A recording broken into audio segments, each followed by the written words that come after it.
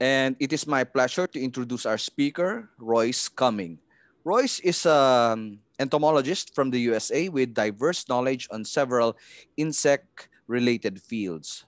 Royce's background in entomology encompasses live butterfly exhibits, systematics, and taxonomy. He also has a master's degree in forensic entomology or the use of insects to help solve crimes. Royce is currently working on his PhD at the American Museum of Natural History, studying the evolutionary history of the Felidae or the leaf insects. Royce has been passionate about entomology his whole life, and especially entomology education to help others see and appreciate the world of insects all around them. So, everybody, let us all welcome Royce Cumming. Royce? All right. Thank you very much for that nice introduction. I'm very happy to be here today Thank you. and Thank you for to accepting our share a little invitation. bit. Of course, yeah, I'm very excited to share a little bit of my kind of niche entomology information with you all.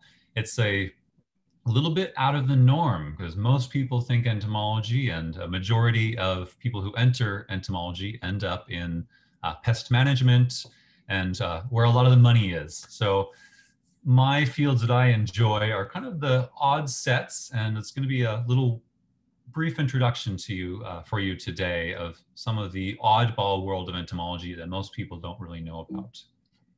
Let's get this going. So I'm just going to give a quick introduction about myself because I would much rather talk to you all about insects and some of the amazing creatures that I'm going to be talking to you today about. But just to give a quick background, my background in entomology is actually a little bit out of the norm. My undergrad degree was actually in business administration. For the longest time, I've always enjoyed insects and wanted to keep it more of a hobby and just keep it as something I could enjoy on the side. And just to double check real quick, is everyone able to hear me all right? Yeah, I can hear you. Okay, perfect. Because right now I'm actually back home at my family ranch, and we've had a storm come through, and it's a little, I think the internet might be a little slow. So if I do cut out at all in the next hour, please give a holler and let me know, and we can We pause will for a let you sec. know. Thank you. Thank you. Perfect, thank you. So one of the main reasons I love entomology is that through it, I'm able to connect with people all around the world who, through this one really massive passion with these little insects. Thankfully, I'm able to travel to Africa and Philippines at least once, and to Central America and all over the United States, working with either other entomologists or insect-related projects or forensics, which we'll be talking about in the second half. But my two particular halves that I mostly revolve around are the forensic entomology and evolutionary biology relating to systematics and taxonomy. So first, I'm going to start off with the evolutionary biology half, because we'll probably have a few less questions. Many people get very excited about the second half, the forensics, because everyone loves those forensics TV shows and murder mysteries, and people generally have a lot of questions with that. So we'll end with that. But to introduce you to my evolutionary background, my particular organism of choice are the leaf insects, this fabulous camouflage organism that very few people have actually seen before. They're difficult to find because of this beautiful camouflage, and they're found throughout tropical Asia. And these are a couple of my favorite examples of just that amazing leaf mimicry. And the leaf insects come in all shapes and sizes and colors. On the left, we have one of the smallest species. That female is only about 4 centimeters long versus one of the largest species of leaf insect, and that's Pulchrophyllium giganteum, which is almost 12 centimeters long, a really massive leaf insect that was only described in 1984. So this massive insect that is very little known. In fact, out in Micronesia, one of the largest insects in the country is actually a leaf insect, of which we've only ever found 4 specimens. So incredibly hard to find, very rare, but beautiful insects. And on the right here, we have 3 species that were all raised under the same conditions, same host plant, but you have living, dying, and dead leaves. Really fabulous camouflage. And not only do they look like leaves, but they will also sway when they walk like leaves in the wind, and they have the same texture and coloration of leaves. That's a really fabulous little organism that I've loved for many years and have decided to pursue as a actual PhD degree. So not only do the adult insects look like leaves and move like leaves, but also their eggs very often look like seeds. Really, really fabulous morphology in the eggs. And we've actually been finding that as we review more species of eggs, you can actually almost identify the species of the insect based on their very unique egg morphology. And this is actually one of the big mysteries that we're working on right now is how is it that evolution is acting on these eggs and creating such a unique morphology when it's really an inert feature. It's not walking around, it's not out in the canopy. Usually they're down in the soil and out of view and up amongst the ferns and moss. So very, very unique little insects, and I've been drawn to them for years. So with that quick introduction to leaf insects, how many do you see in this picture? Now, I'm going to give you maybe about 20 seconds if you can spot as many as you can. So I'll give you a hint. There's more than one, and there's less than 200. If you say 200, you're counting leaves, not leaf insects. All right, so here is your answer in 3, 2, 1. Did you spot all 9? So we have several adults, a very large giganteum, a beautiful red toboloans, many nymphs, and even a male leaf insect. So very difficult to find in their beautiful canopy habitat. Not only do they look like leaves and sway like leaves, but they're the same thickness as leaves, so that as light is passing through the leaves, it also passes through the leaf insect and they blend right in. Their camouflage, depending on the species, has been really perfected. This is one of my favorite images of just showing how beautiful that venation is. This was a new genus and species that we just described a couple months ago. And one of my favorite pictures of leaf insects showing just the beautiful parallel between the venation and the leaves and the venation and the leaf insects. But because they're so perfectly camouflaged, they're really incredibly difficult to find. And because they live in the canopies, as soon as they hatch, they'll run to the nearest tree they can, and they will run up that tree, and they will spend their entire lives in the canopy. So it's very rare that they're found more often than not. One of the best chances to find them is actually after a storm passes through. Once a gust of wind or a heavy storm comes through, it'll actually knock them sometimes out of the canopy. If you do a nice nature hike the day after a storm, that's when you're most likely to be finding leaf insects. This is a beautiful giganteum that was knocked out of a storm from the night before. So, and leaf insects can be found from sea level up to pretty impressive elevations. These yellow or this green outline is showing the range of our modern leaf insects where they can be found. The stars there are some of the highest elevation points that we have found leaf insects at. They actually can range for several thousand-meter elevation, including in Luzon. Northern Luzon, there's a couple of very small species which are found above 2,000-meter elevation, way up in the cooler forests. It's really a neat little insect. But because most of these species are pretty poorly known and very rarely collected, we still have a very basic knowledge about many of the species. For what is currently known as far as taxonomy, we only really know a lot of information about a third of them. These species are popular pets. They're bred, they're sold as nice art pieces or to museums or collectors. For a majority of the insects, most museums around the world only have a couple. And for about a third of the species, we only know of a single specimen that represents that species in collections. So because they're so rare, I'm gonna actually give a little quick pitch here in a sec about iNaturalist, which is an amazing naturalist site where I'm on it every day looking to see if anyone uploads insect or leaf insect images, because every time someone adds a new species, I'm either adding new distribution points to our maps, or every now and then we do find new species that someone has found in iNaturalist. So every museum that I go to, we generally find either a new species or several new species in their collections, and they've been sitting there for decades or centuries in some cases. And just in the last 20 years, the amount of species within the leaf insects has actually exploded. Up until about the 1990s, most museums only had a couple of specimens, or they were just sitting neglected in a drawer somewhere, and no one had really worked on their taxonomy. And the general consensus was that they're not a very diverse group. They were just assumed to be a couple species with very large distributions across Asia. What we're now finding is quite the opposite. Instead, almost every single island has a different species on it.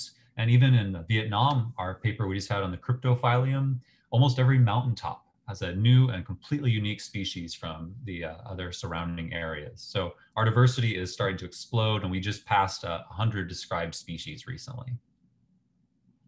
One other challenge that makes them a little bit difficult to work with is the sexual dimorphism, meaning the males, which we have here on the left, look completely different than the females like we have here on the right.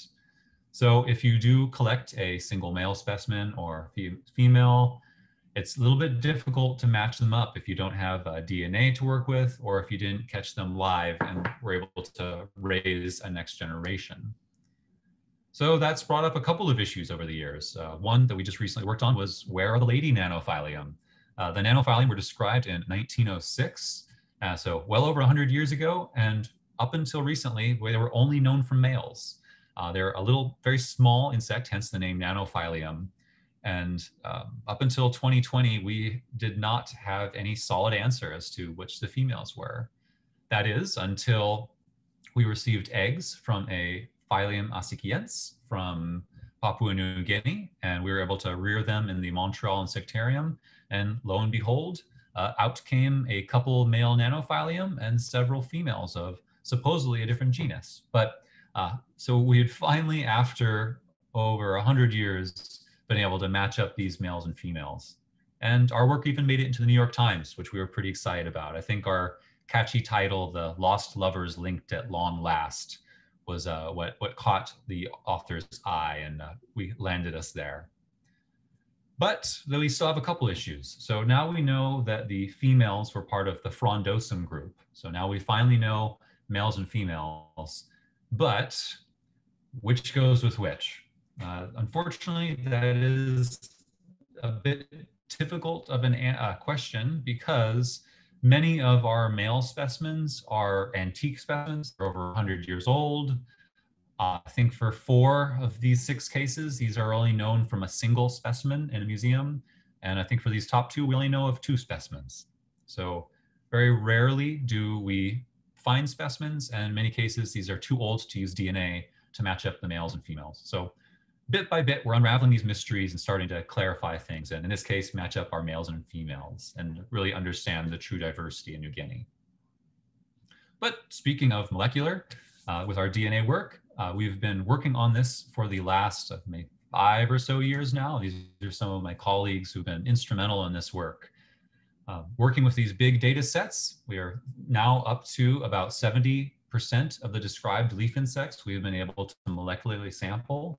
And bit by bit, this is really opening up the door for bigger evolutionary questions.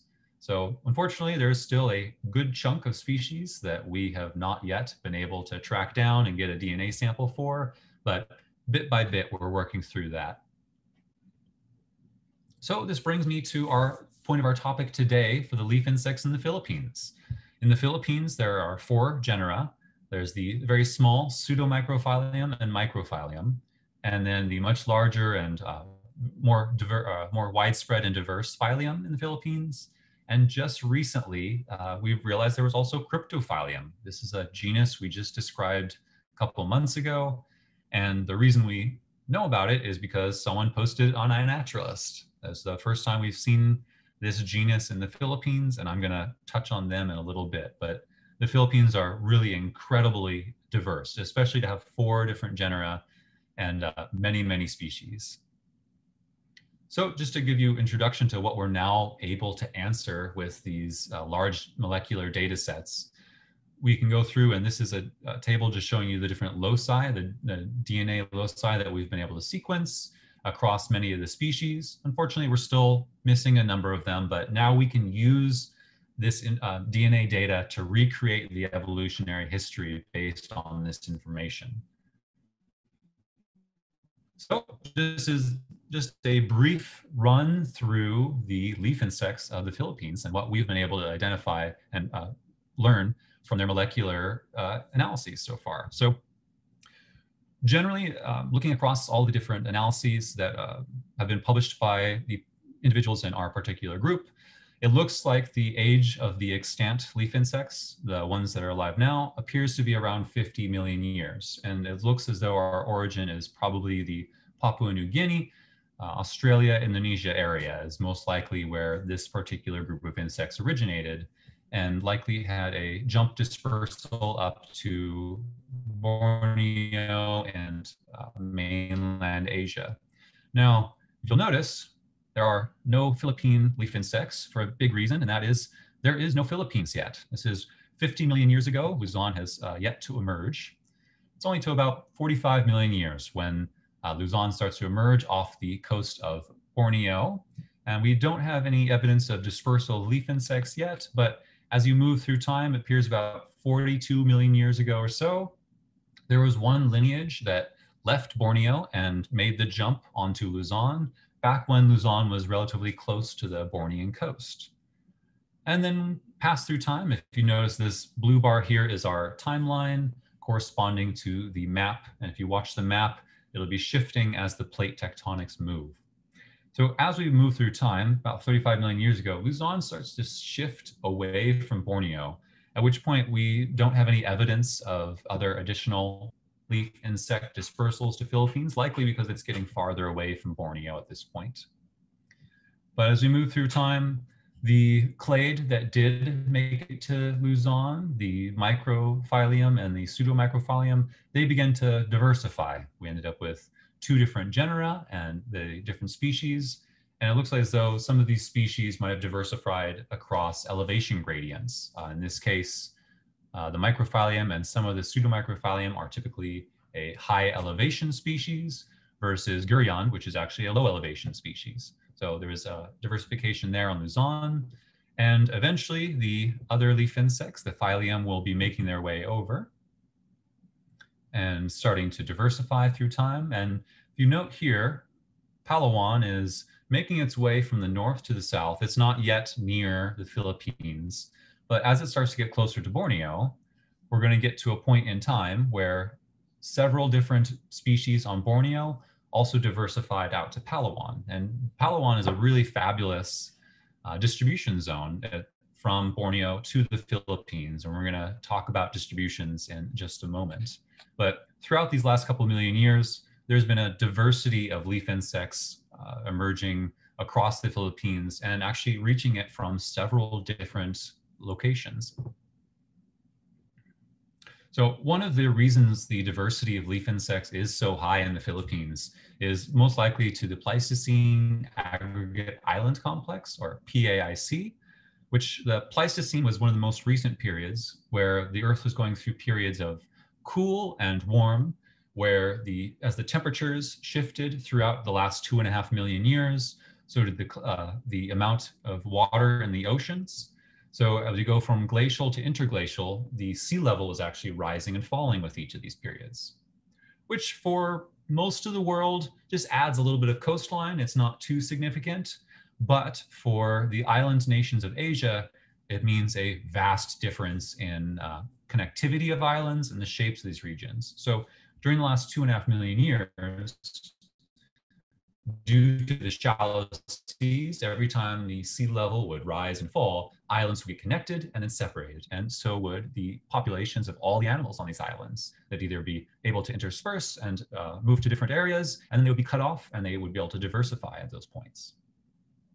And there's been lots of really cool studies looking at these island aggregate complexes. So they've been done across birds, reptiles, amphibians, and a number of insects. And it looks like many of our leaf insects do somewhat follow these trends. So you can see the modern outline in black, but then the colored outlines would have been when the sea levels dropped and these islands were connected and then subsequently broken apart several times.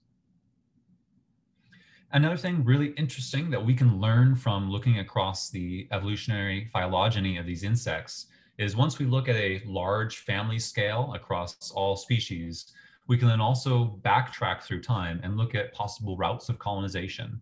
For the leaf insects, it looks as though there was three main routes of colonization, two coming from Borneo through Palawan and the Sulu archipelago, and then another one through the Sangihe Islands coming up from Sulawesi. So this really makes a very interesting evolutionary history of species in the Philippines. And bit by bit, as we are able to sequence more specimens and kind of fill out our history of these insects, do we unravel many more of these mysteries.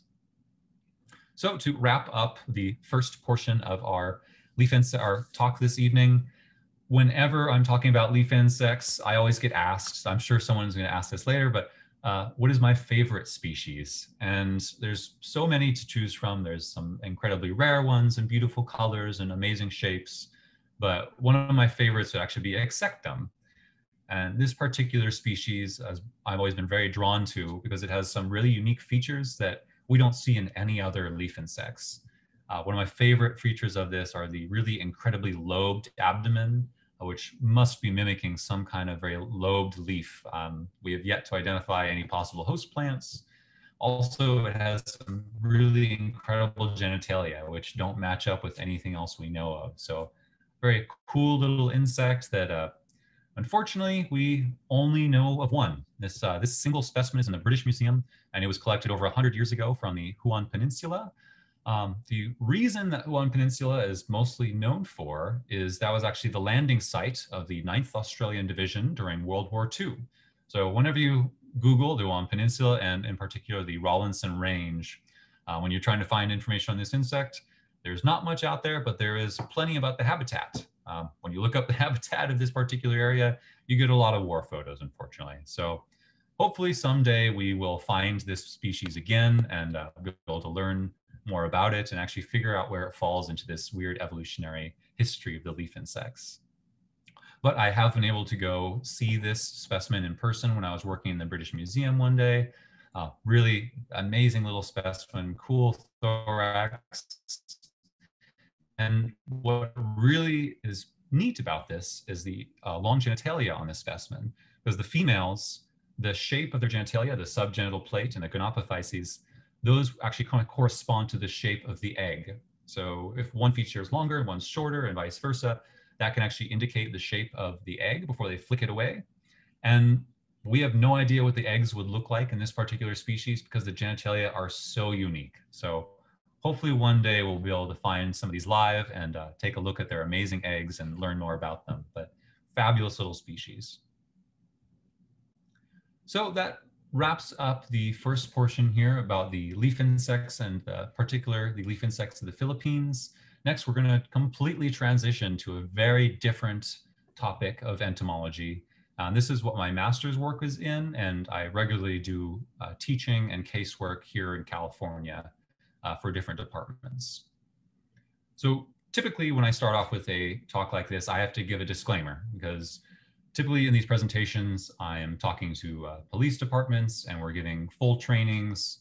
And because of the nature of forensic entomology, it is generally of a graphic nature because we are working with death and decomposition. But today I decided best to make it a fun for the whole family. So I've taken out much of the graphic images and I've just kept the science for you today. I also wanted to be mindful of any cultural differences between myself working with police departments versus anyone who might be tuning in from the rest of the world today. I want to make sure that this was open and enjoyable for all. So what is forensic entomology? And I usually, as soon as I present that I'm a forensic entomologist to people, people often ask like, oh, so you learn how bugs die?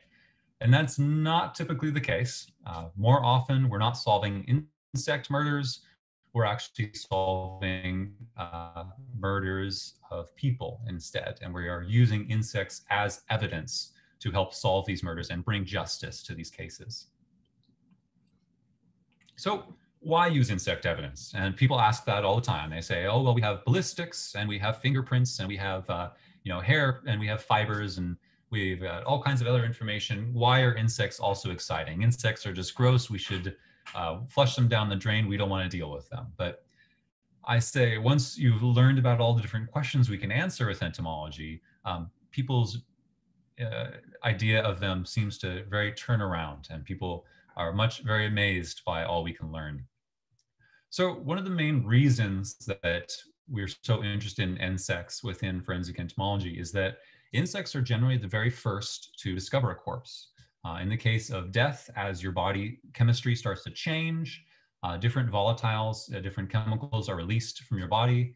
And in the case of outdoor or warm cases, as soon as those chemicals start to waft away from the body, the insects that are forensically significant, the ones that we'll be working with today, they have chemoreceptors behind their antennae, which are incredibly fine-tuned to be smelling for that death. Because it's a ephemeral resource, meaning it's a resource that does not stick around for very long. It is something that must be located quickly and utilized quickly. So also, insects arrive in a somewhat predictable order, and we're going to talk about insect specificity here in just a minute. But because insects are so specific on what they'll eat or where they'll live, that can add a lot of information to cases. Also, pathologists, the people who are generally working with corpse and coroners, they're really good at determining when an individual has been dead for a couple hours or up to a day. But beyond that, the body is too degraded to be able to use a pathologist.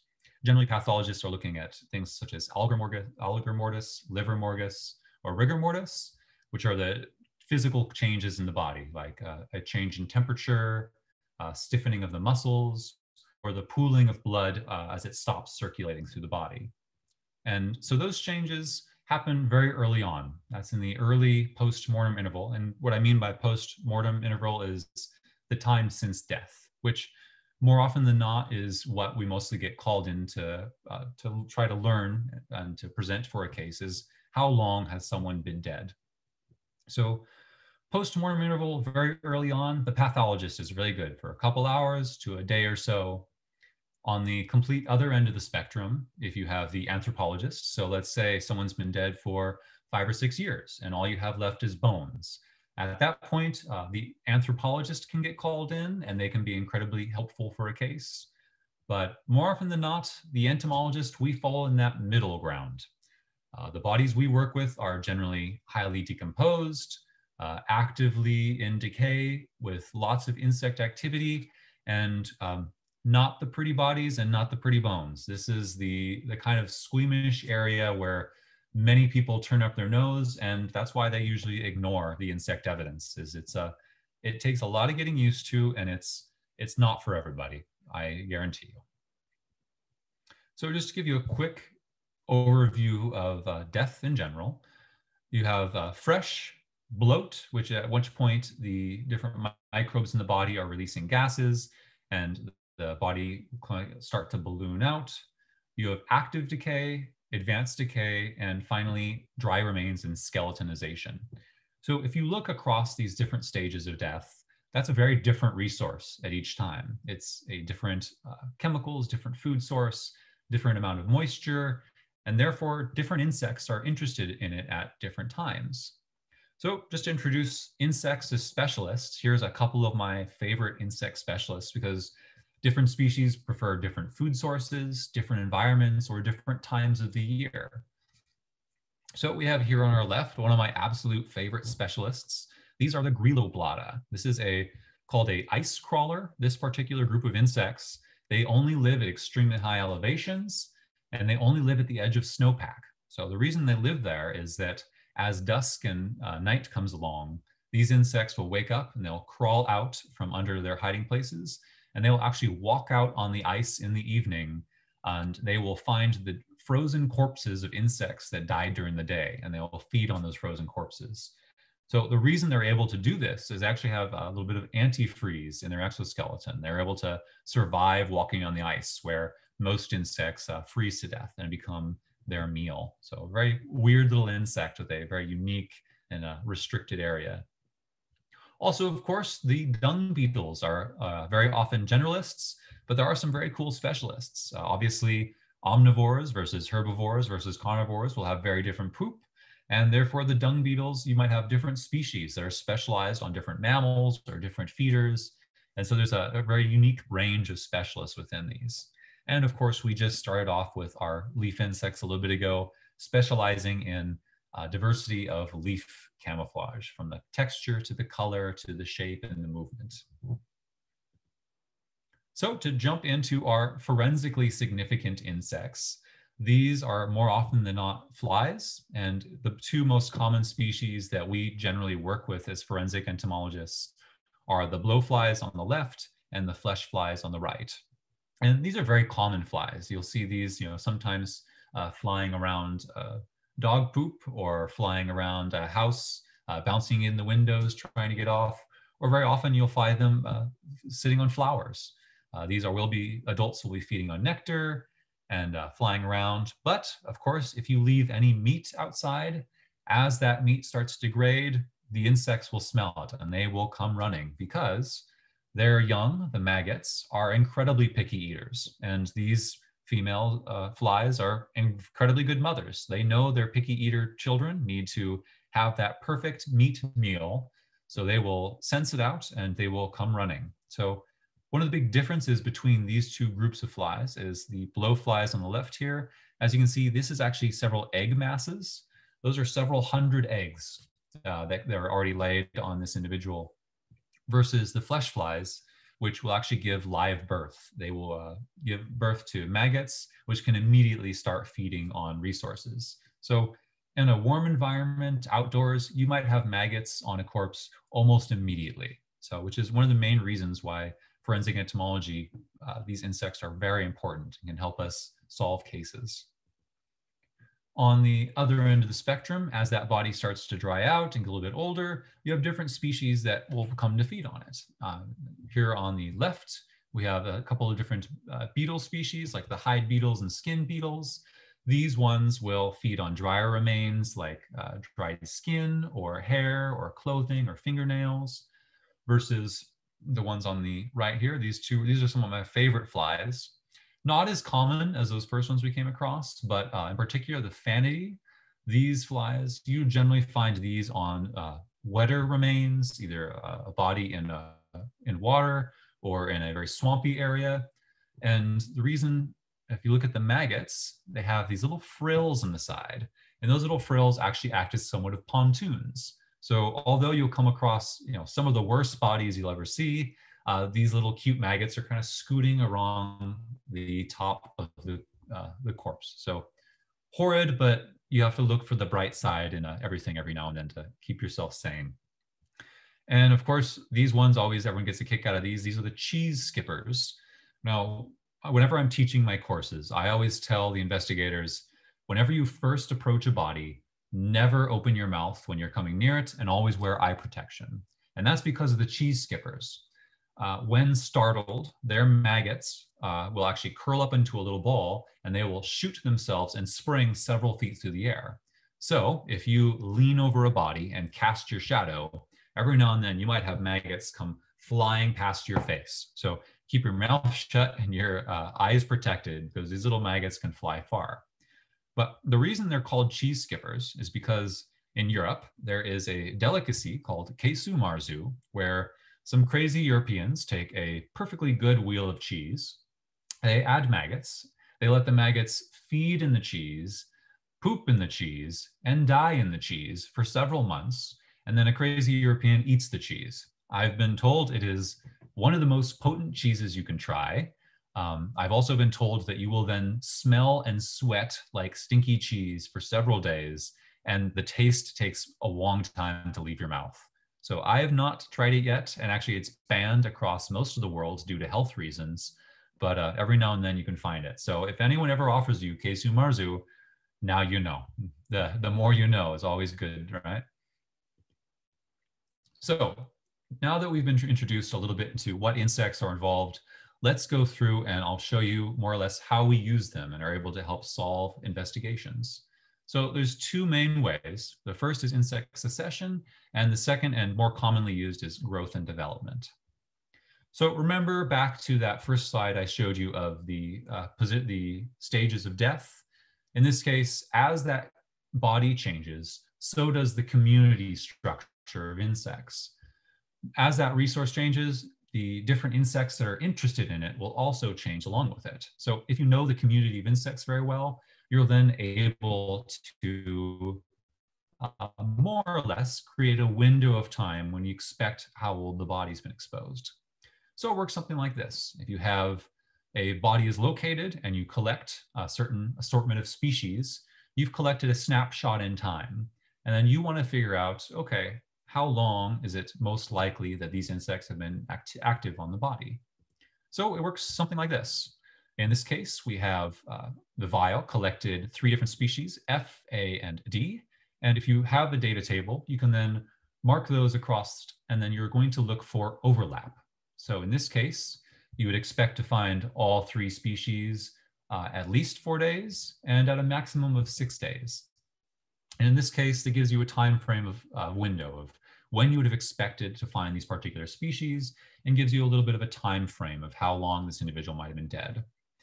Unfortunately, there's caveats with this. Obviously, if you want to use this, you have to know the entire community. You have to know the species in the area, you have to know how they interact, and you have to know how they fluctuate through the seasons. So unfortunately, there are very few forensic entomologists out there. The only case you might be able to use this would be if you had a body in a forensic entomologist's backyard, because they would be innately knowledgeable of the insects in their area and be able to do something like this.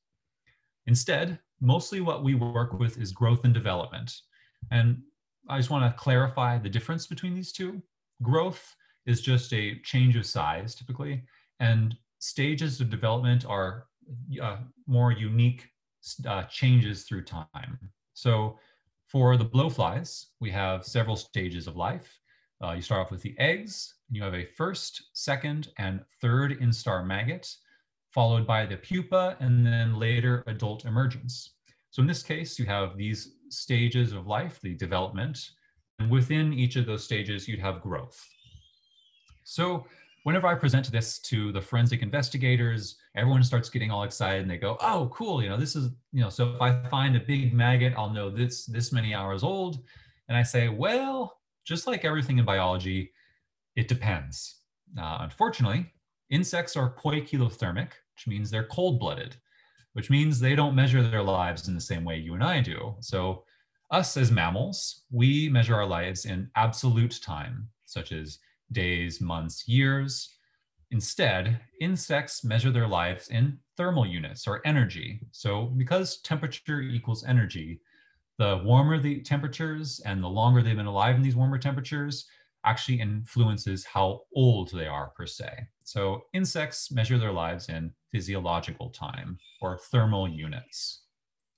So for us, we are homeotherms. As mammals, we have an internal constant body temperature, so we always develop at a continuous rate. Therefore, we're able to measure our lives in days, months, years. Like, for example, today I am 9,855 days old.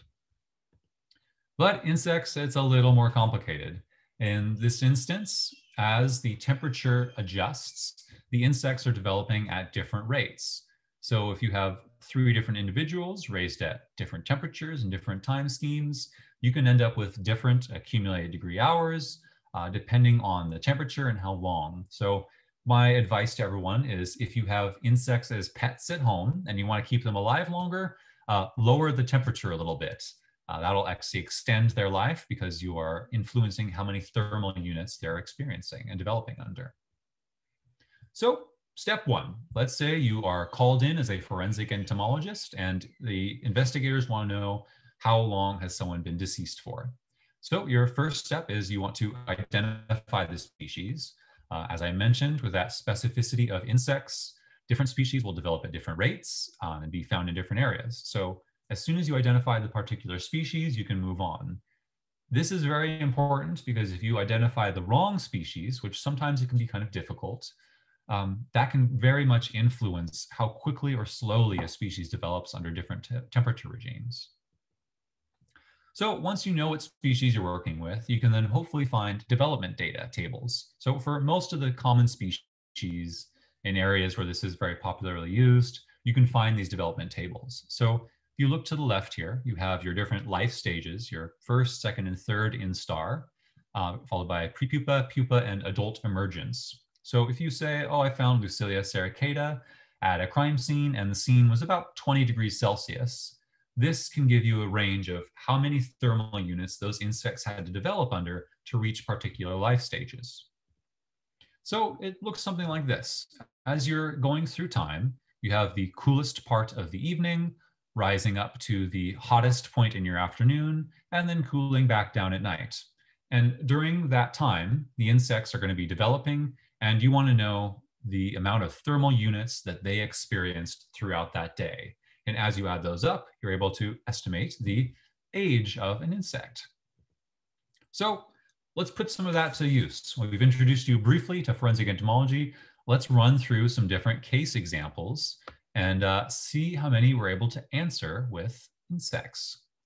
So I always pose this question when I'm teaching the classes to the forensic investigators. I say, when a body is found, what questions must be answered? And I'm saying all and every questions. And typically the main ones that come up are, who is the individual? How long have they been dead? How did they die? And has the body been moved? I want to know all these different instances of big questions, which are incredibly important for cases, which let's see if we can answer some of those with insects. So first case we're going to go through is, how long has someone been deceased?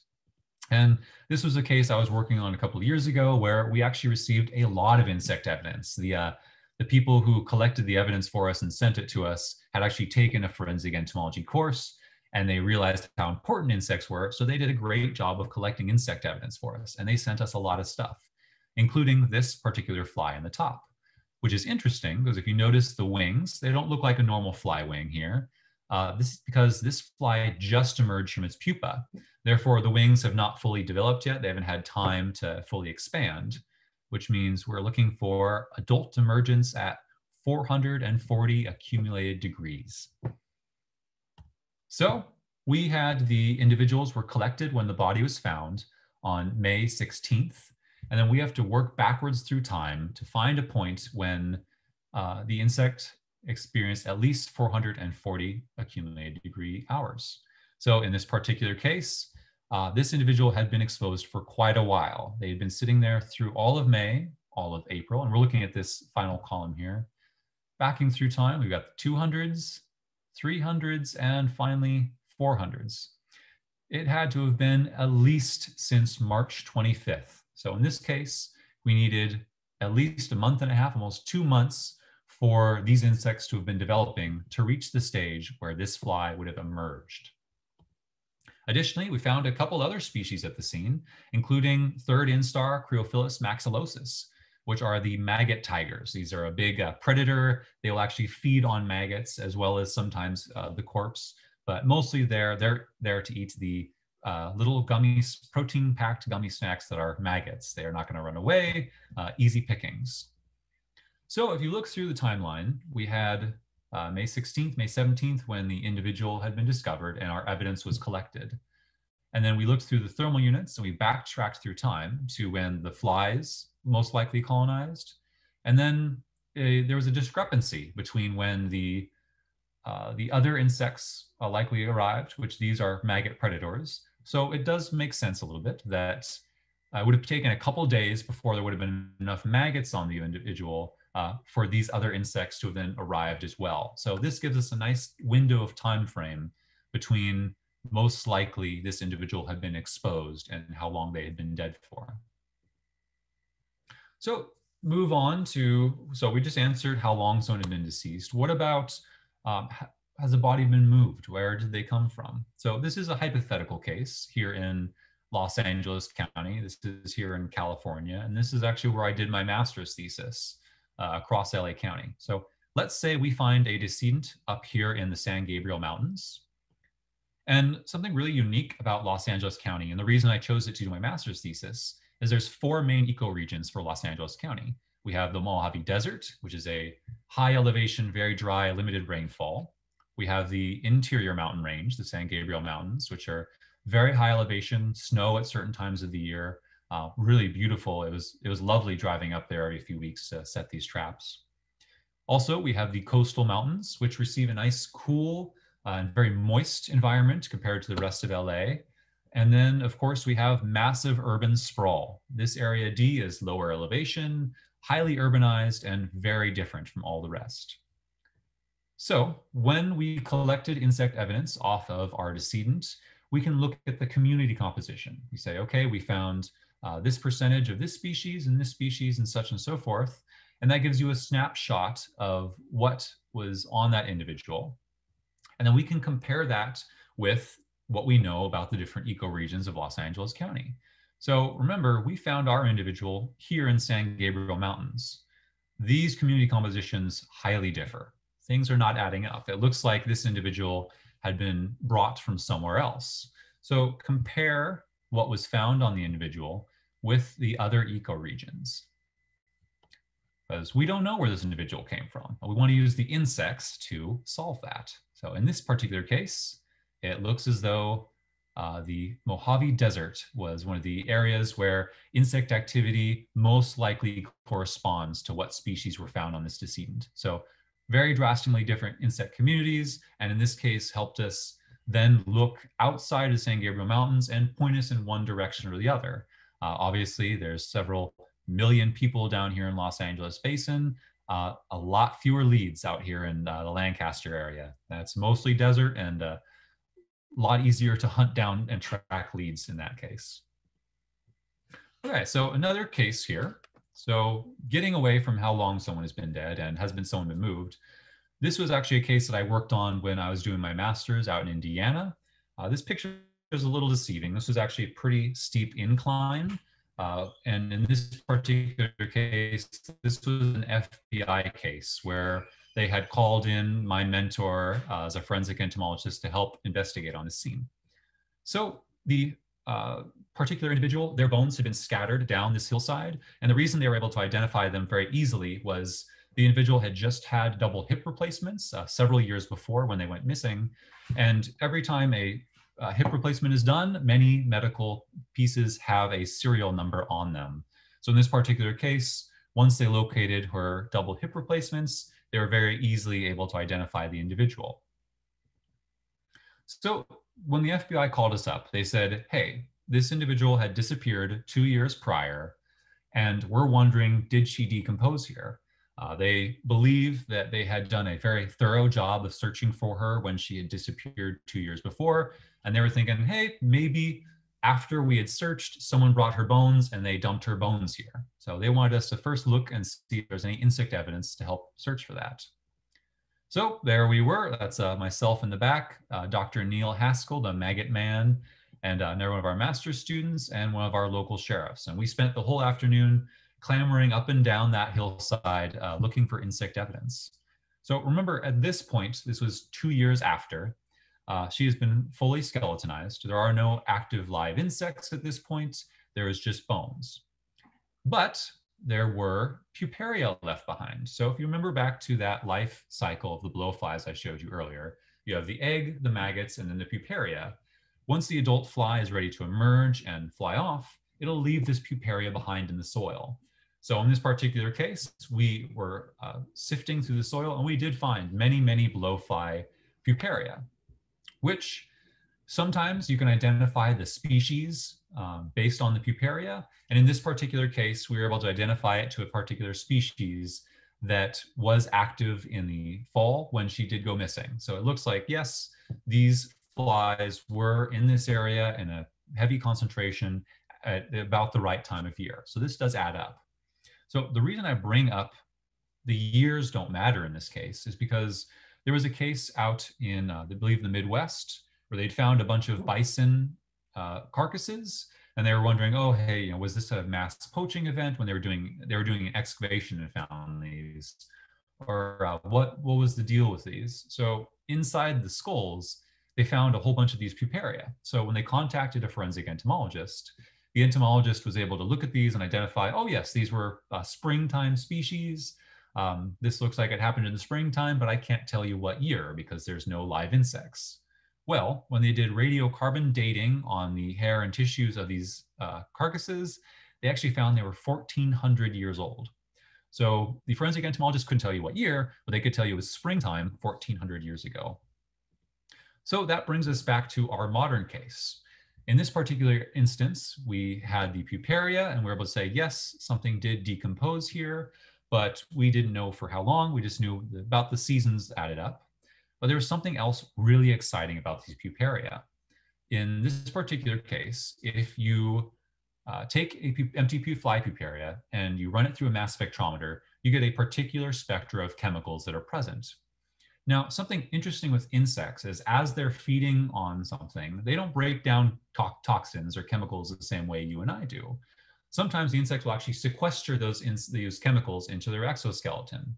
So in this particular case, when we run the puparia through the mass spectrometer, we find the typical fly puparia, but also we found a couple mystery chemicals. And in this particular case, that added up to ethylene glycol, which for most of you in the tropics, I don't think this is very common because this is actually antifreeze. This is what many people in the Midwest use in their vehicles to keep them from freezing over in the winter. But unfortunately, ethylene glycol is very toxic. So it looks as though whatever these maggots had been feeding on had a great deal of ethylene glycol in their system. And as they were feeding, they were sequestering those toxins into their exoskeleton. And very conveniently, those exoskeletons were there for us to locate and use in this investigation later. And to wrap up the last couple cases here before we break for questions, there, in the absence of a body, if you still have insect evidence around, there's still a lot that you can do. In this particular case, this was a truck bed. The individual was much suspected as being the possible perpetrator of this murder. And when they were pulled over by the police noticed a whole bunch of maggots crawling around in the back of the truck. And the individual said, oh, no, that was, I had a dead deer back there. I was going to do some hunting and I forgot about it. And those are just maggots from the deer. Well, something very interesting about maggots is that they actually have a crop. So the crop is an area behind the mouth hooks that actually stores undigested material before it goes into the stomach of the maggot. So in this case, there was plenty of these maggots crawling around the truck bed. They were able to extract the material from the crops of these maggots and sequence it and identify it as, no, this was not deer. In this particular case, this was the missing individual. So this was maggots from someone who had been in the back of the truck bed. Also, this over here, I usually make the investigators guess and see if anyone can get that right, but that is a pubic louse, very, very small, but they also have a crop. So if they are feeding on an individual and someone comes in close contact with them, they can transfer pubic lice between individuals. So if you don't have or if you have a victim and they have pubic lice, one thing I always recommend is to sequence the material inside the crop of the pubic louse, because obviously you know your victim, you have the victim there with you, you have their DNA standard, but oftentimes in that pubic louse, you will find a mixture of several people that then that louse has been feeding on, and that can be a very good idea to search for a prime suspect, or at least people who have been intimately close with this individual before they passed away. So DNA is everywhere, and these little insects are great vessels for holding DNA for us to then later use, or other chemicals in some cases. And the last case I'm going to bring here for you today about just a quick introduction to forensic entomology is one of my favorites. This is a very oddball case where insects were used in a unique way. So this individual here is Vincent Brothers. He was an abusive husband who had just flown out to Chicago for the weekend. He wanted to stay out there with his brother. While he was gone, his wife, his 3 children, and his mother-in-law were murdered in their home. So as the abusive husband, he was automatically suspect number 1. But when confronted about this particular murder, he says, oh, no. I flew out to Chicago last week. I was out there with my brother and we drove around Chicago for a couple days. Well, Thankfully, the investigators who were working on this case immediately called up the car company and found the vehicle that he had been using. And when they look at the speedometer, obviously there was several thousand miles on that speedometer. So his defense was, we drove several thousand miles around the East Coast. We never drove to California and back. Well, one other thing they did with the car is they actually took the grill off the car and looked at the intake. So in this particular instance, what happens as you're driving cross country is you hit lots of different insects. And as those insects start to pile up on the front of your car, that's collecting evidence. Lots and lots of amazing insects were smashed onto the front of that car and were very helpful in this case. In particular, one of the main pieces of evidence was the leg from a red-shanked grasshopper. In this particular case, the red-shanked grasshopper is only found on the western half of the United States, where his defense was, oh, we just drove around the Midwest for a couple thousand miles, when in fact, the numbers of insects and the species that were found, remember that specificity? Well, different species along the route were identified and were able to help bring justice to this case. So almost got away with 5 counts of murder, but saved by a grasshopper. So once again, insects brought justice to this particular case. So just to wrap up forensic entomology for you, more often than not, probably about 90% of what cases we work on are estimating a minimum post-mortem interval. How long has someone been dead?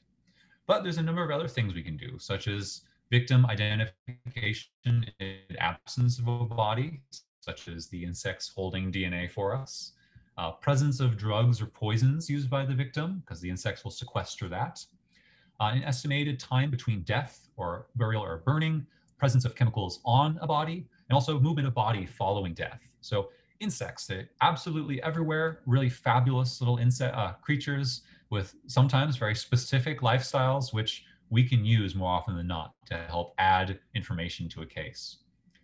So I just want to thank you all very much for joining us today. It's been a real pleasure, and I look forward to answering any questions anyone has. If you ever do come across any leaf insects, I definitely highly recommend add those to iNaturalist. I will be happy to identify them for you. Or of course, you can email me with any leaf insect questions. That's my research email. Or if you love seeing different bugs, check out my Instagram or ResearchGate. I'm always keeping those up to date with what I'm up to. So at this point, I am done for what I have presented for you, and I am happy to answer any questions. Thank you, Royce, for that wonderful presentation. That's a great presentation. And I'm sure that we will be having several interesting questions from our audience. And we have actually, a reminder to the audience, if you want to ask a live question, click on the raise hand feature so that we can allow you to talk. Or if you want, you could just put your text on the question and answer feature. Okay, so let me just first, okay. Any questions from the audience? All right. So while they're still, let me check the Q&A. Okay, first question from an anonymous attendee. Have you ever been in a crime scene with an actual body? How did you feel? Yes. Yeah, so while I was working on my master's in Indiana, thankfully, so forensic entomology, as I mentioned, is a very niche group. There's not very many people who do it. So I was very thankful that when I was doing my master's, one of the retired professors there was a forensic entomologist, and he lived just down the road. So anytime he would get called up for a case, he would call the master students, and we would hop in the van and we would drive on out to his farm and pick him up. And he would guide us out to the case, and we were his slave labor for the day, learning on the scene while we go. So yes, we've worked with a number of cases, and we also did autopsies every Monday in southern Indiana to learn all the ins and outs of death and death investigation. So it's a very niche line of work and very interesting, because obviously Every case is the same, is very different. Nothing is the same day to day. So when you took your master's in forensic entomology, did you also take like courses dealing with, you know, medicine, like, you know, being able to do your autopsies? Are you permitted specifically to do that, or do you just do your observations with the coroner? So it is always a team effort. Whenever you are working an investigation, you have dozens and dozens of people involved, from everything from the fingerprint people to DNA to trace evidence like hair samples or fibers, and it's always a massive team effort. In the case of working our autopsies every Monday, we were working with an incredibly brilliant pathologist, and so every autopsy that we worked on, his job every time was to go through and look over the body and look for instances of possible, heart failure, or we did have several murders that we investigated, looking into how these individuals had been killed. Also, drug overdoses were very, very common in that area. So we had to deal with a lot of toxic individuals and look at the lab results from those. So everything about death, there's very, very interesting aspects and very, very tough. It definitely takes some getting used to. It's not something you can walk in there and do the very first day. I think I almost fainted on my first autopsy. I had to sit down, and then after a while, it just gets so interesting, and every case is so different that you do get used to it after a while. Okay, a question from John David Enrica. Do you have any tips for someone who might want to take up forensic entomology? Yes. So unfortunately, there are not a whole lot of in-person programs around the world, but I think for most regions, you can generally find an active forensic entomologist. And the reason I actually got involved with this was because I had been working at a insect company, BioQuip, where they do nets and drawers, and I had just run into a forensic entomologist there. And forensic entomologists are typically some of the more friendly and more personable entomologists. I mean, there are very many entomologists who are very nerdy and only like their bugs, and they love to like lock themselves in the museum and aren't very good to talking to people. But typically I've found forensic entomologists are very, very happy to share their information, and they're always looking for someone to take over when they want to retire. So I would recommend reaching out to anybody you can find. Look through forensic investigation articles and just see who's actively working in the field. Look for areas in your particular region where there might be a lack of information. So, and there are a number of online courses, I believe. I think the University of Arizona actually has a number of like online courses, and they're trying to ramp that up a lot. I've got a number of colleagues out there who do a wonderful job, and I think there's a number of resources available through online for people to reach out and learn. All right. A question from Rod Sam Korch Kester Caparoso. His question is, do you preserve insects that you get from the crime scene? Or is there a need for them to be preserved already? Yes. So the insects on the crime scene, as I've mentioned, they're evidence. They are very important to these cases more often than not. So when we either collect them ourselves or when we have someone on the scene collect it and send it to us, most of the insects get preserved in alcohol. And every time we receive these insects, every vial will get labeled with an evidence number. And whenever these are changing hand, just like any evidence in a crime scene, these have to go along with a full set of paperwork that, yes, these are going from one person to another and have that chain of custody. Otherwise, there can be issues in court.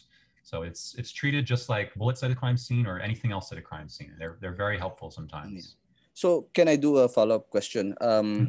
You've said that it's the insects are treated as part of the evidence, and when you, for example, preserve specimens in ethanol, if the specimen is transferred to another person or to another unit, how do you make sure that the specimen is still kept in good condition? Like, Um, do you yourself put the ethanol, from time to time, making sure that they are all submerged in that formulation? Definitely. So because we work on such a big region, I think here in the West Coast of North America, I think there's only maybe 4 or 5 active forensic entomologists. So whenever we get called up for a scene, if we're not actually going out to the scene, we will then instruct someone there to collect it for us. So sometimes they don't have ethanol, sometimes they have some rubbing alcohol in their truck. Mm-hmm. We've even had people send us insects in whiskey and vodka, and it was the highest alcohol that they had, Mm-hmm. but it's good enough so that when they collect it, they can ship it to us overnight. Once we receive it, then I will log all the specimens, identify everything, and then I'll preserve them in 95% museum grade alcohol in museum grade vials, so that this insect evidence for years to come will be safe and will be able to be reinvestigated or investigated by a different forensic entomologist. So another question from John David Endriga. Do you deal with insect DNA, and how do you use it in forensics? So that's come up a little bit from time to time. Most of the work we're dealing with is looking at the growth and development, but Mm-hmm. of course there are some insects that are a bit difficult to identify. So when we're looking at the insect DNA, typically that's when we have a mystery species. We're not exactly sure what species a particular maggot is. Unfortunately, many maggots all look the same. They're kind of like babies. They're very hard to tell apart. And it's if it's a very important case and there's lots of questions that we aren't able to answer unless we know the species, in those cases we can do a quick barcode on the species to make sure we 100% identify it correctly, to make sure that from there on that species will then guide the entire rest of the investigation. From Luis Calama. Hi there. May I ask if we could have your reference or literature on the routes of colonization of leaf insects towards the Philippines? I think probably you could just share a link later on if you have. Sure. So actually that will be coming soon. Mm-hmm. We have just finished our large family-wide phylogeny, and that should be hopefully available in the next 3 or 4 months, at which point that'll be added on my ResearchGate. And of course, if you just look up phylogeny of leaf insects in a couple months, once it's published, it'll be the first one to pop up, because this Yeah, is the okay. first large-scale group that's been done on this particular group. And we look through the entire biogeography of the entire family. So obviously the Philippines will be highlighted as a very beautiful, diverse group. But once you have the entire family, it's a lot easier to understand the routes of colonization. So make sure that you follow Royce's ResearchGate account so that you will be notified when that publication is already available. A question from Joko Prijono. How about cases on the corpses of COVID-19 victims? Have you seen any insect that, infest the corpse? That we've not had to have any issues with COVID-19 in insects. Usually our instances where we get called in are when someone's been dead for a couple of days and has just been found. So typically if, we might get called in for a case if someone had just been found and happened to have COVID and died from that. But as far as directly related to most COVID cases, that's usually a little more, everyone's on top of that. And in a hospital setting, insects are not allowed in, and not a common issue. So we have a lot of questions here. We'll just answer first the ones that deal with forensic entomology, so that we could transition to Sure. the leaf insects. Okay. So next question is forensic entomology harder in areas with higher diversity of insects? So unfortunately, there is a bit of a double-edged sort of caveat with that. So yes, it's more difficult because there's more species to work with. And then again, yes, it's more difficult because there's fewer forensic entomologists typically. With more species and in these very high diverse areas, unfortunately, there's a lot that we don't know. So some of the areas where there's a lot of information and many forensic entomologists working, like Europe, Australia, North America, we have a lot of great data sets. Most other regions of the world, there's just not as many people working on it. And there's so many questions that are unanswered that if we are presented with a case, it would take a lot of work to be able to get a solid line of evidence that'll stand up in court, because we have to know everything about those insects and the region that they are in and everything associated with their lifestyle. And that takes a lot of work up front and behind the scenes. Yeah. A follow-up question from John David Endriga. How long does evidence stay viable in alcohol? So it depends what you need to use it for. So typically, there's two different ways that I recommend people collect evidence and preserve it. If at some point you might need to use it for DNA analysis, such as identifying the DNA of the victim inside the crop of the insect, or using the insect itself for DNA, you need to have at least 95% alcohol to preserve the DNA well enough. But more often than not, insects are very, very tough. That exoskeleton is very strong and it will last for a very long time. We have museum specimens that are 300 or 400 years old that have still survived the test of time and many times less than ideal conditions. And insects are so tough that if they are preserved, in a decent way, more often than not, they'll last for a very long time in evidence. It's only when you want to deal with DNA later that you have to really keep that high quality alcohol. So a question from Emmanuel Gandalera. Is there a possibility that insect forensic evidences on crime scene can be tampered with?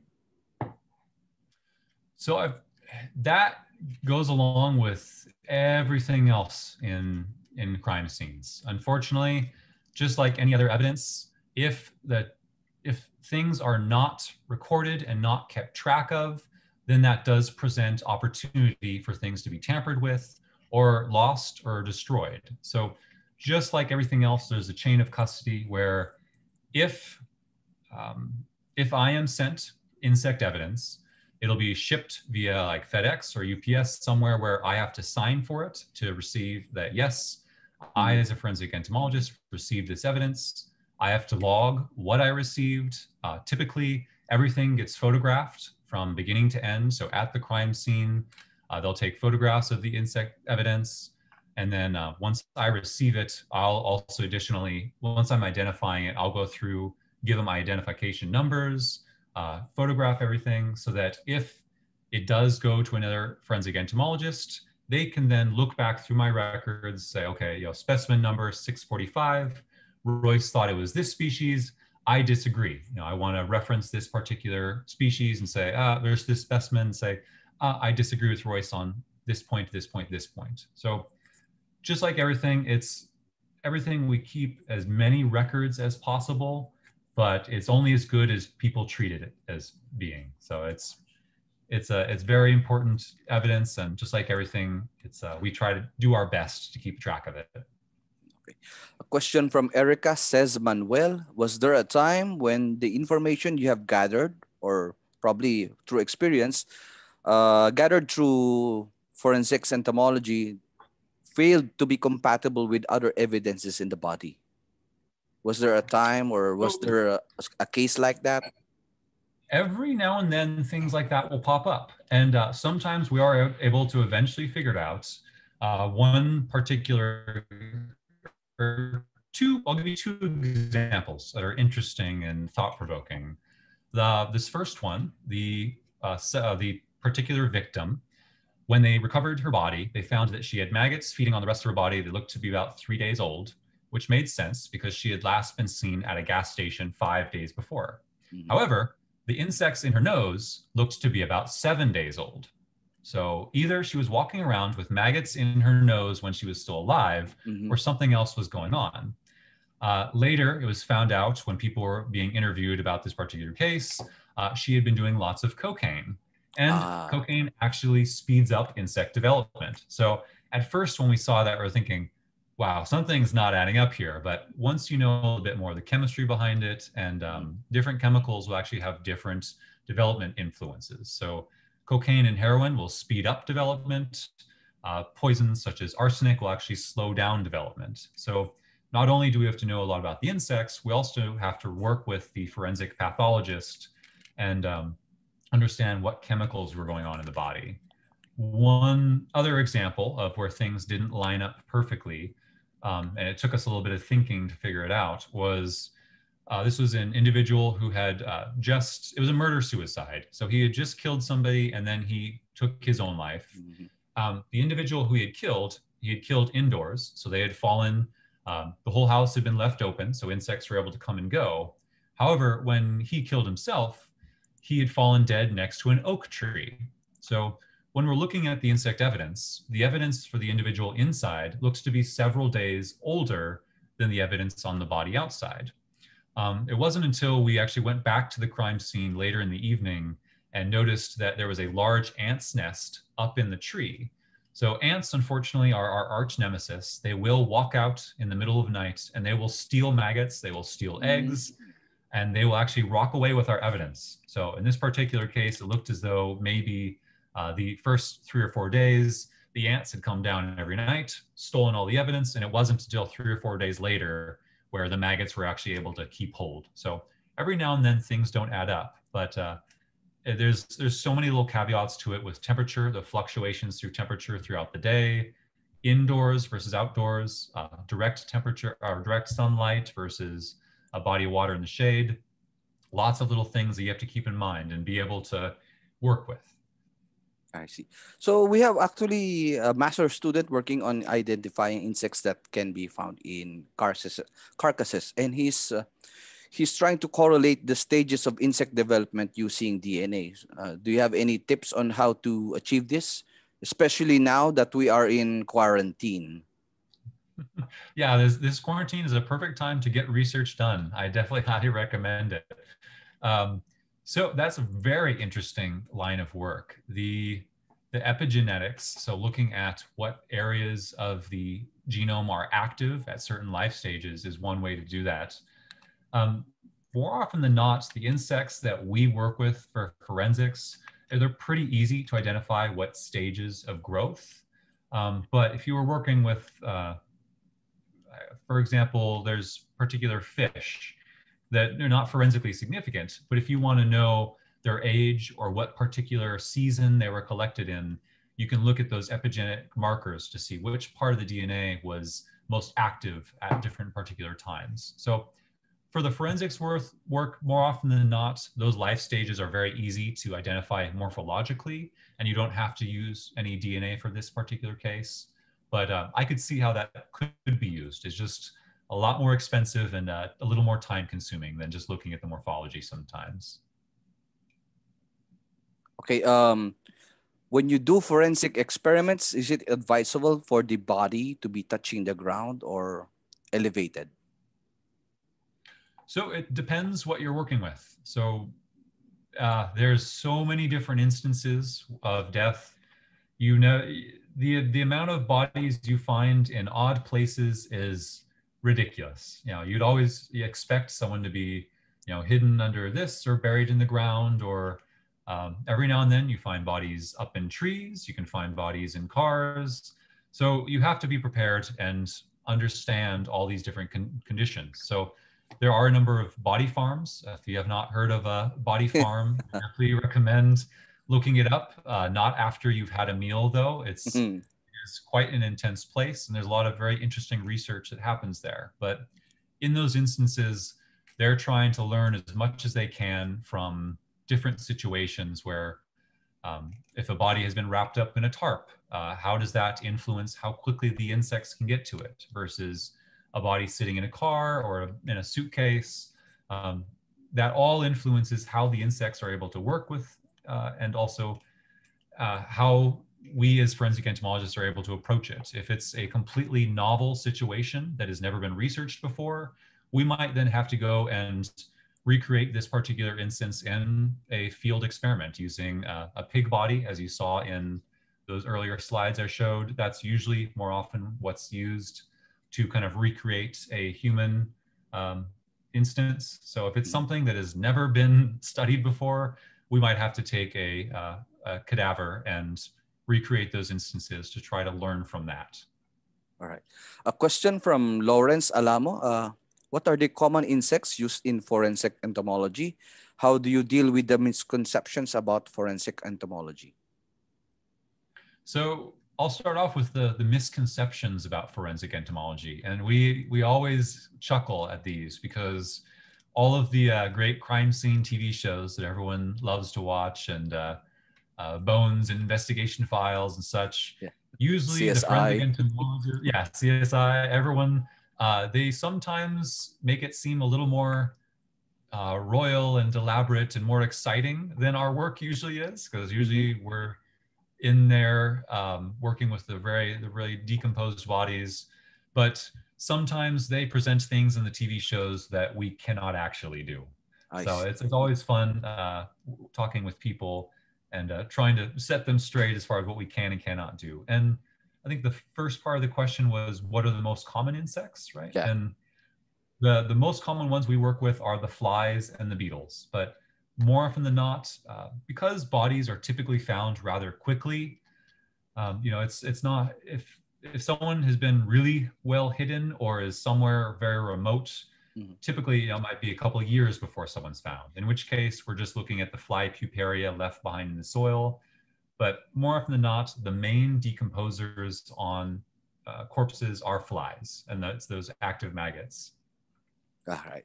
So probably before we switch to the questions concerning your leaf insects, I have a question.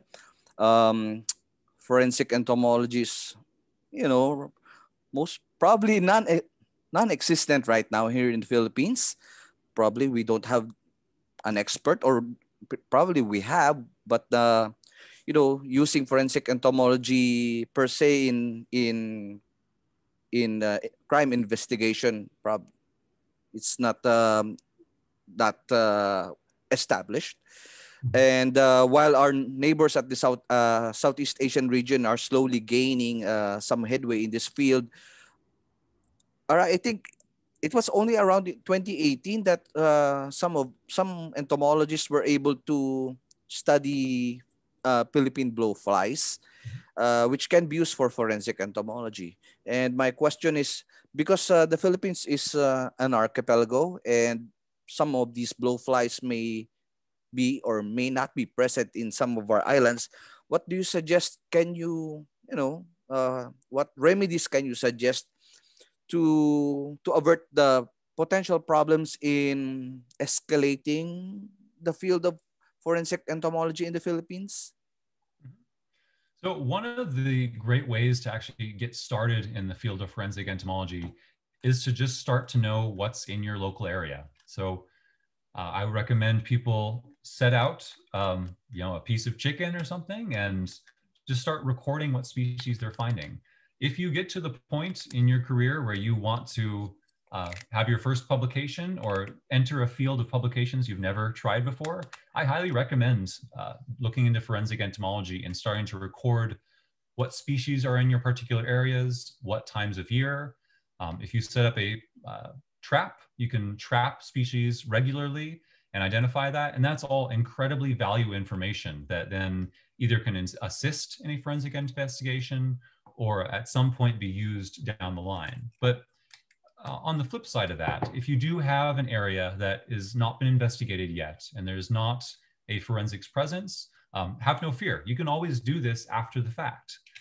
If you do have a body that's it's located and they do collect insect evidence from it, you can always go back to the scene, recreate, do an experiment at the scene later in the area, put out some meat, put out a cadaver, and then you can learn from it after the fact. It doesn't have to be all before an individual is collected. It can always be going back to it later and gathering your information from that area, because no one expects everyone to have all the information all the time in this particular line of work. It's a lot of holes in our knowledge, and very often we have to look back in the literature, and if there's nothing, then we have to do it ourselves.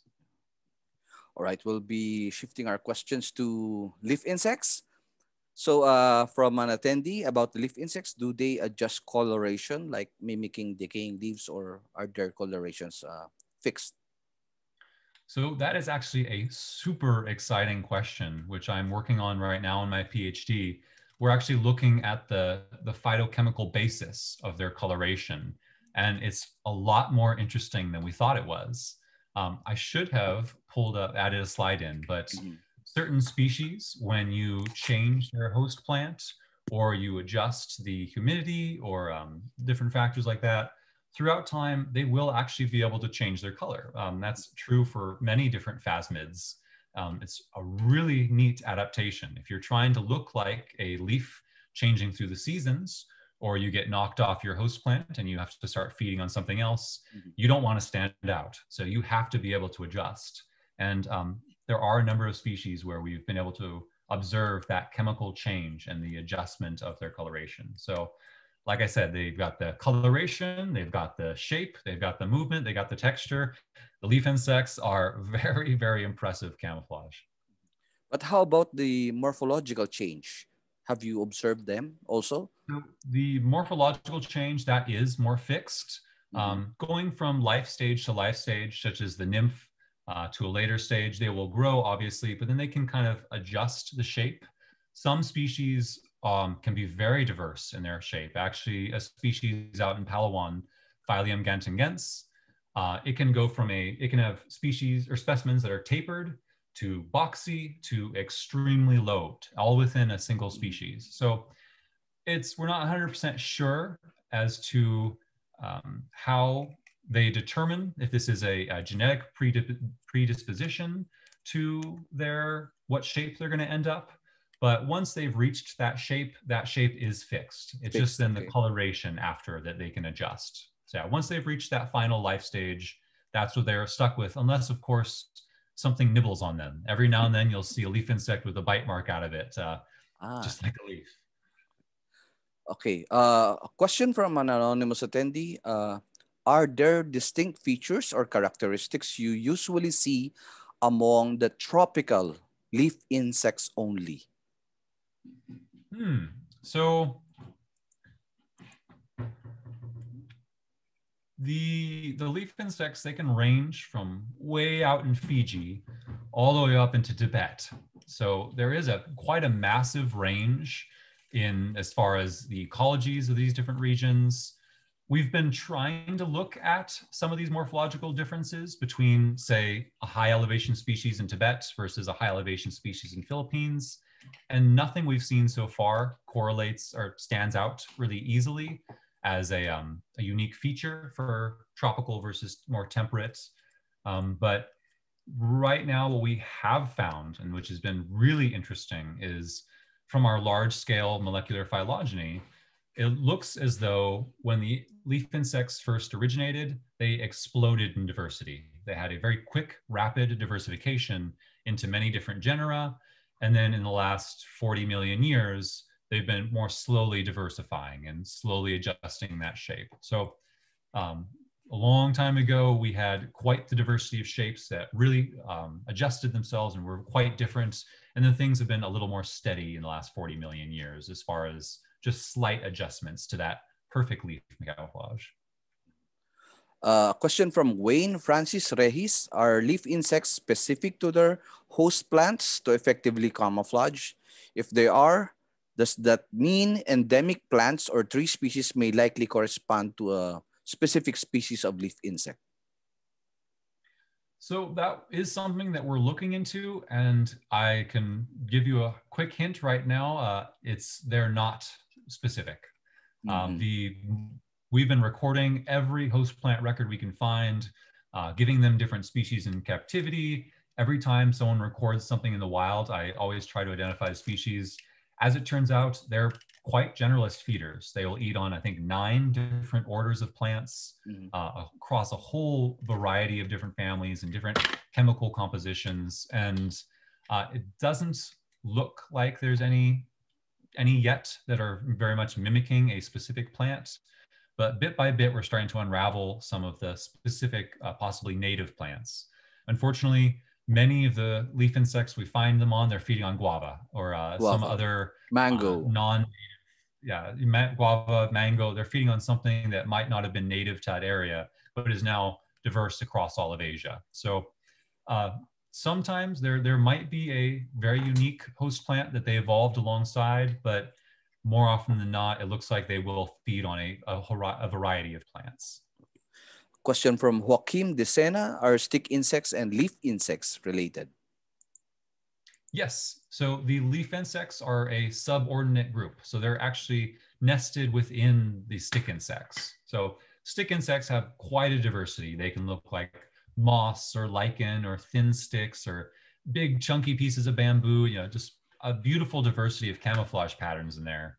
But only once has this really thin-bodied leaf insect mimic originated. There's a couple other kind of broad or longer leaf mimics, like some eucalyptus leaf mimicking stick insects in Australia, or some very large, thick green leaf mimicking stick insects in Malaysia. But all of those have a very thick body. Their camouflage is all on the exterior. Leaf insects have the outside of their abdomen flattened so that light can pass through them and really perfect that leaf mimicry. So there are a couple other leaf mimics in the stick insects, but this particular family has that very unique abdomen shape and femoral lobes that really perfect that leaf mimicry. So they do it the best, I would argue, all of the leaf mimics out there.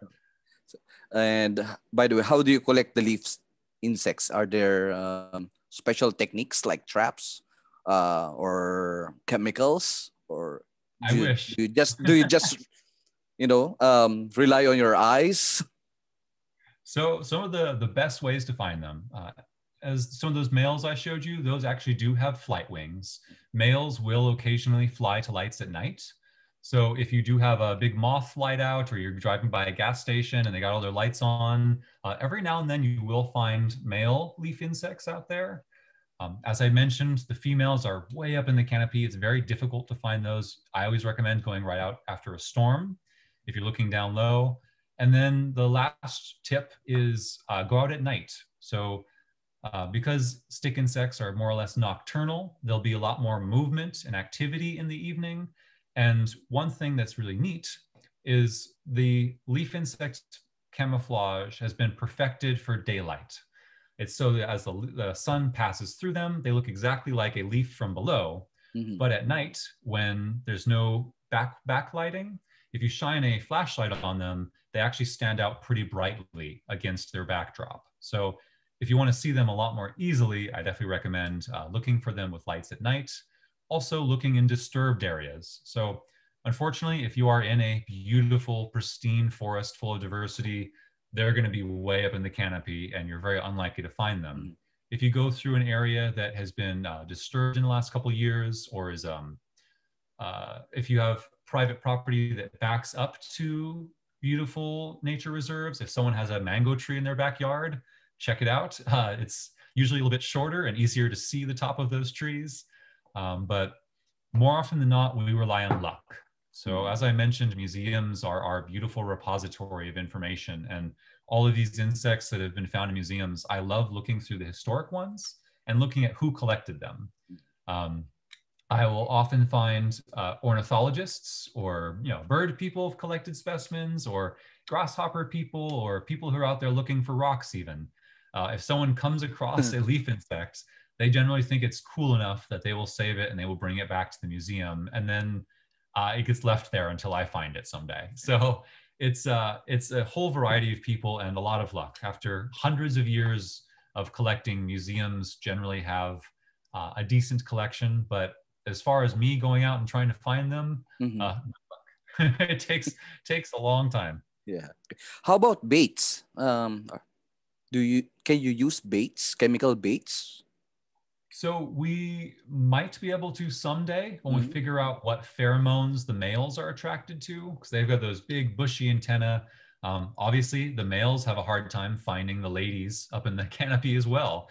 It's hard to find a single leaf in a tree. So there is definitely some chemical cues that the females are releasing to lure in the males, but there's been very little research done yet on leaf insects and their biochemicals. So unfortunately, we have no idea what particular chemicals might lure in a male yet. No one has found any for me. If someone does, let me know, please. Okay. From Jerby and Basilio, have you ever studied leaf insects just by basing on photographs? If so, how do you deal with this limitation? So actually, we dealt with a number of really neat ones in our most recent cryptophylium paper.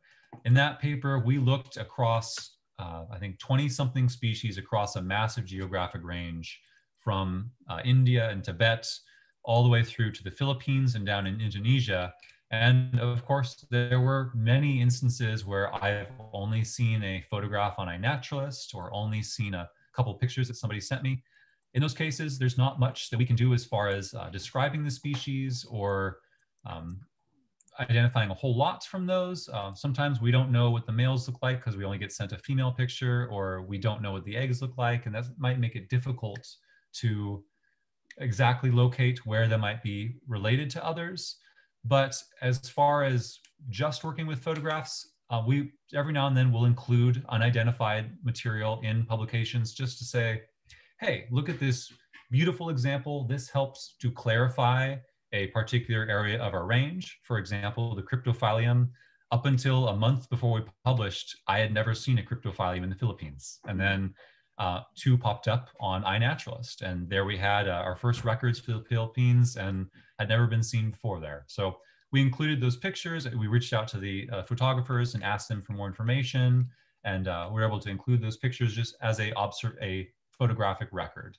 So we always love seeing the live leaf insects. It's so much more fun seeing them live in their beautiful natural state than preserved in a collection, generally because they lose their color, and it's not as fun to see them beautiful and live in a tree. But so we always love receiving live images of individuals, even if we can't identify it or can't include it for much more. We can't do any DNA analysis, obviously, from it, but the more information we have, the better, fuller story we can present. A question from Darrell Acuna. How do Phylum differ from other leaf insect genera? What morphological characters does this genus species differ? Mm-hmm. So one of the big features that has really separated these out from the rest of the stick insects and some other leaf mimics is that really thin abdomen and that thin exoskeleton that they have that beautiful coloration of green, and it's set up that as the light passes through, they blend right into that canopy. So it's definitely that adaptation to have that very thin exoskeleton on each side of their body that has separated them out from all other leaf mimics and allowed them to diversify to look like any broadleaf plant. And they've obviously expanded across many regions of Asia. Okay. So, and in your experience in identifying leaf insects, what could be the most important morphological characters that you should look for in order to identify and classify them? Would sending a photograph be enough to identify these leaf insects? More often than not, yes. If it's a dorsal picture, so if you're looking at the leaf insect flat, I can very often tell you just from looking at the veins in the wing and also looking at the shape of the abdomen and the shape of the legs. More often than not, just a single dorsal picture is good enough, and knowing where it came from, of course. If you tell me which island and seeing that general shape, I can more often than not tell you the species. Once you get into trying to learn more about their morphology and really understand some of the more fine details, some really cool features we've been looking at are the eggs. Just the last couple of years, we started to look at the egg morphology and how drastically different it is. And for some reason, almost every species has a unique egg as well. So eventually I'll be able to make a key to species just based on the egg morphology and the freshly hatched nymph.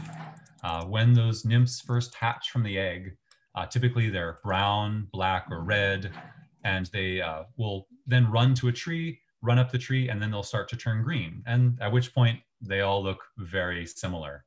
But that first fresh coloration, that is also pretty unique to each species. And we're going through right now and photographing every species we can, their freshly hatched nymph. And we have a scientific illustrator who's actually going through and illustrating every species side by side. So one day we'll be able to do a big poster of all the freshly hatched nymphs of the leaf insects. So people, even if they only see a nymph and is only a day old, they'll still be able to identify it. So a question from Christian Flo Rayad Pratama. Is there any possibility that the genus Cryptophylum, Microphylum, and Pseudomicrophylum can be found on the islands of Borneo and Sulawesi? Or the four genera can only be found in the Philippines? Are they endemic? So at this point, there are a couple endemic genera to the Philippines. The Microphylum and Pseudomicrophylum. We only know of them in northern Luzon, and they've not been found anywhere else in the world. So yeah, we have two genera that are endemic to the Philippines, and then a lot of species that are endemic, of course. But as far as Cryptophylum, that has a very massive range. That's been a very successful and very diverse species that can be found from southern Philippines into Indonesia and all up through mainland Asia. Mm-hmm. Okay. I have a question. What is your opinion on the trade of leaf insects and stick insects or other exotic animals and its effects to conservation and biodiversity from the perspective of a receiving country and a country that is actually sending the live specimens? So that, I think, in the last maybe only in the last 30, 40 years have countries started to realize how important a lot of their biodiversity is, and have just slowly started, in many cases, slowly started to work on regulating livestock trade as far as live species and specimens being exported.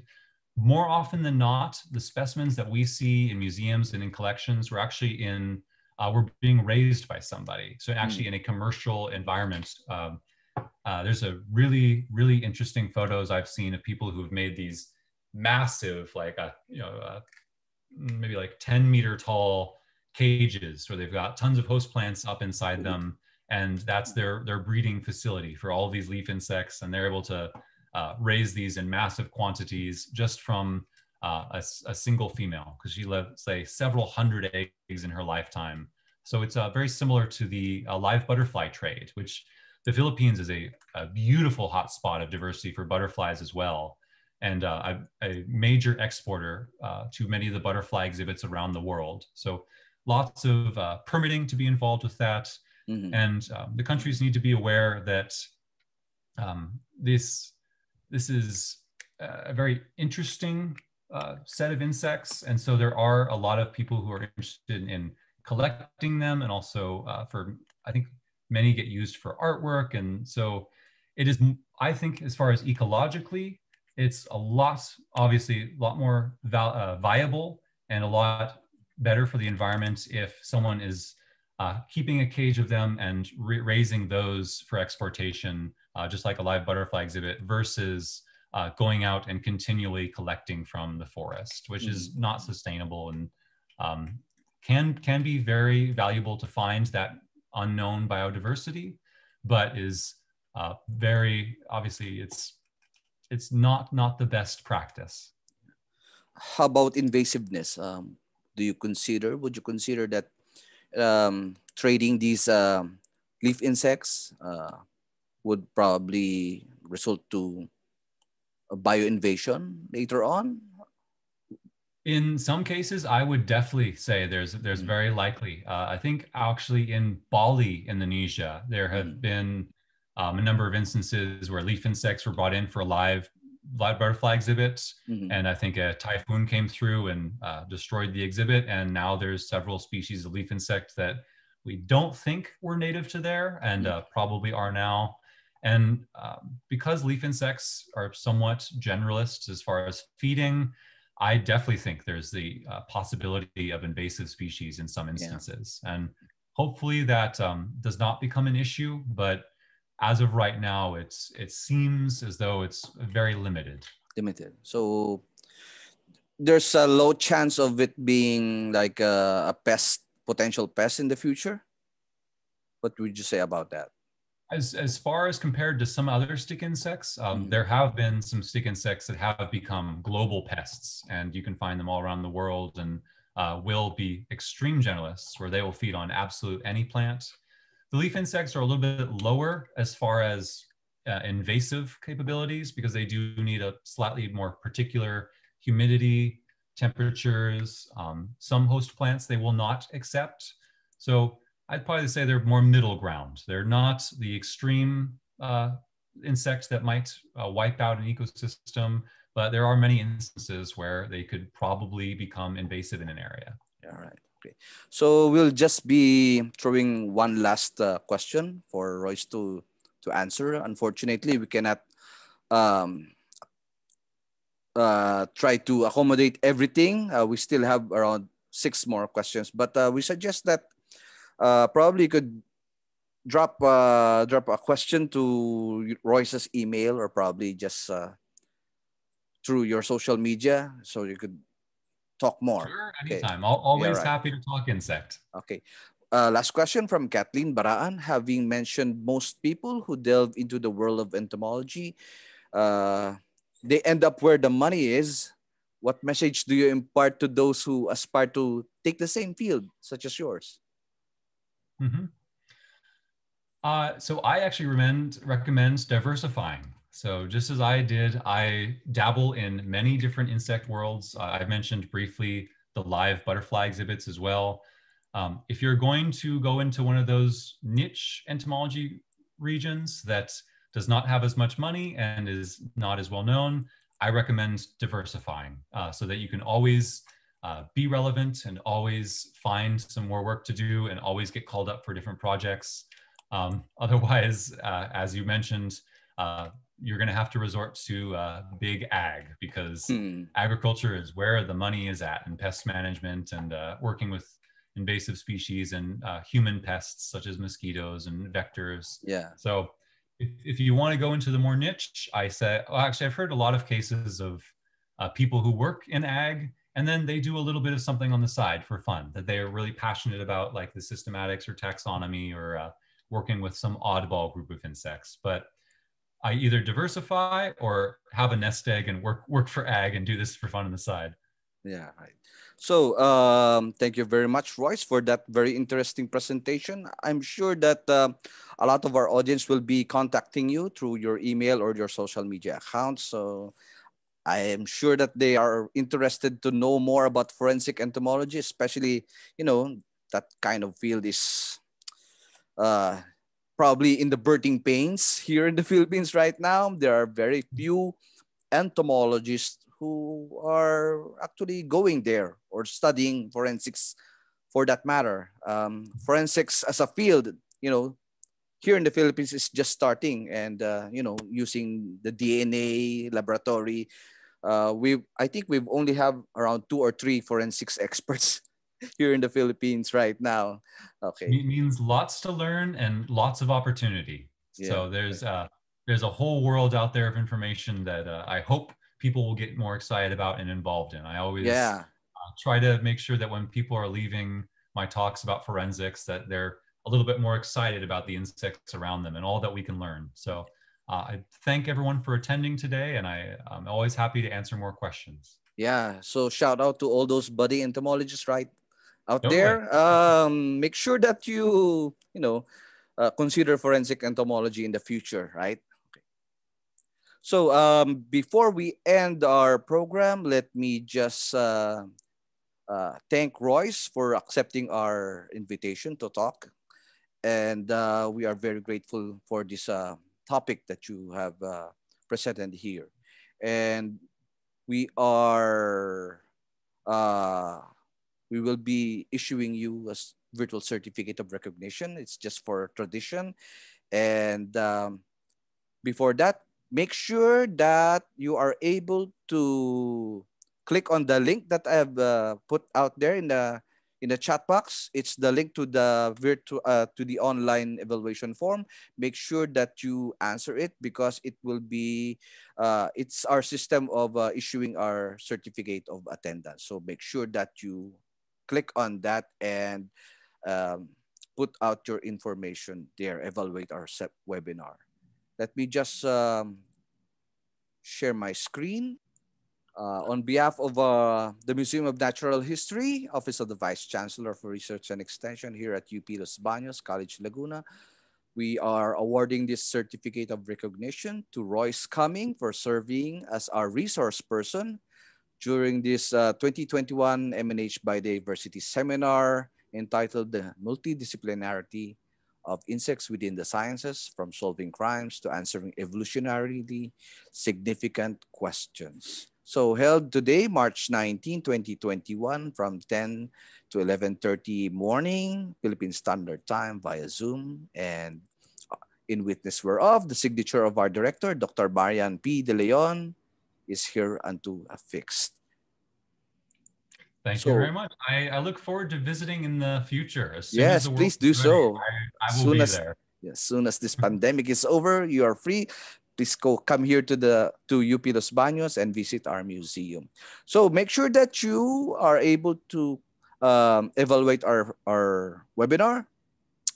You can also go to bit.ly/2021-bss-eval. We will accept responses only until 3 p.m. today.